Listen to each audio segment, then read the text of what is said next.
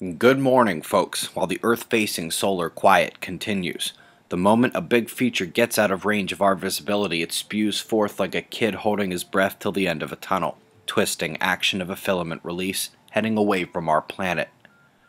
In the Earth-facing position, we've got plasma filaments taking the top eruption threat, incoming here and here for today's watch. The filaments take the top watch because solar flaring is on the floor with a lack of major sunspots. We will be monitoring a small group coming in from the limb now.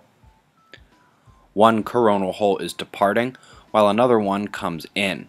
That first one, solar wind stream, should impact Earth in the next 24 hours, but until then, the speed of the particles is dropping out and the solar wind is calm, along with our magnetosphere.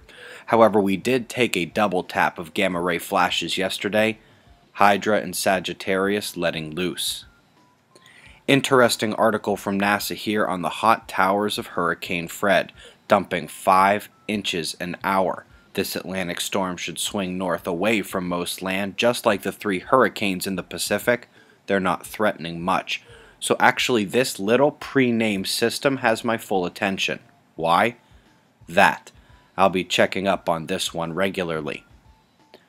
Top story beneath our feet was an eruption at Mount Logan from over the weekend.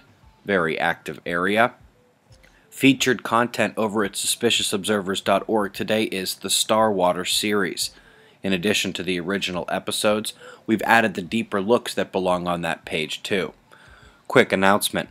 I've pushed back the book release from September to October so that it lines up with our conference and allows me to get some of the supplemental materials in order. Speaking of the conference, I hope you got to see our video yesterday detailing the talks, speakers, and inviting Charles from the Huffington Post blog to come out and see us. Primary weather alert in our top viewer locations comes to Australia and New Zealand, where neither of the systems looks too friendly. We've got our current conditions and shots of our star to close.